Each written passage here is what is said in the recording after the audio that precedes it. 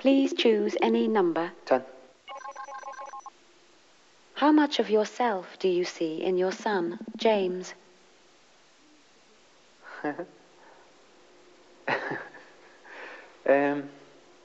He looks a lot like me. He looks a lot like me. So I'm told. But he's very naughty and I was very good.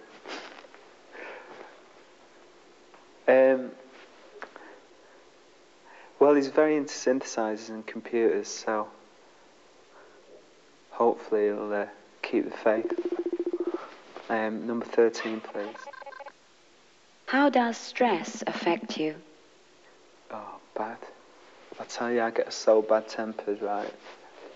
When I get a bad head on me, I'm not worth being around. It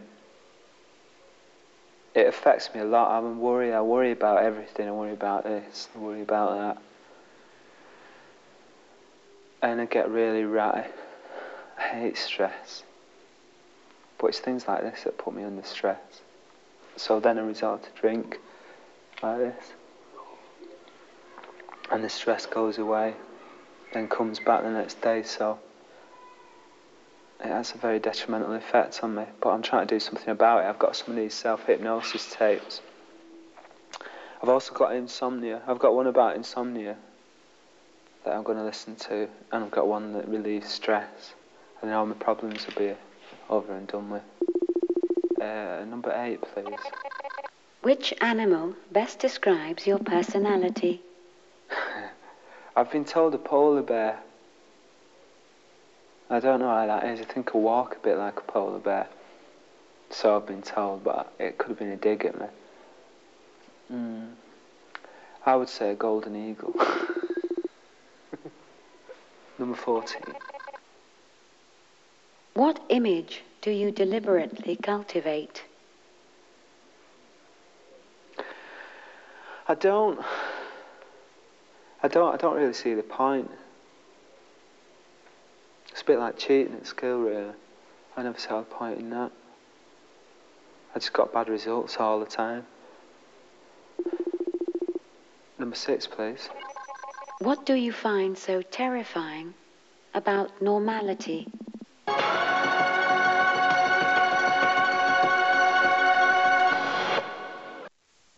Normality. Oh, you got it there. I really do find it terrifying. That I could have ended up normal, maybe a job as a bank clerk, or stayed at Salford Town Hall in the Treasury Department. I find it, the most terrifying thing is that it turns young men into old men extremely rapidly and at a very early age, and that they just accept it. And that has a chain reaction in society as well, because it does the same thing to society. I find normality absolutely stiflingly terrible. I mean that as well. Number 15. What are your phobias? I've only got one. No, I've got 2. Possibly 3. Cockroaches, mice and rats. But I think everyone's got them, really. And I also have a recurring dream about people booing at the end of a song when we're playing live. I dream that we just played Blue Monday and all the audience start booing. But it's quite funny the next day, I suppose. And it's not going to happen. What car do you drive? A Mercedes. Which is your favorite city?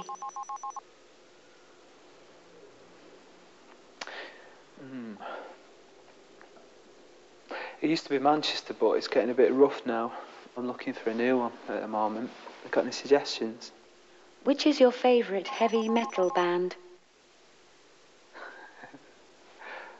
Led Zeppelin. Were you breastfed? No.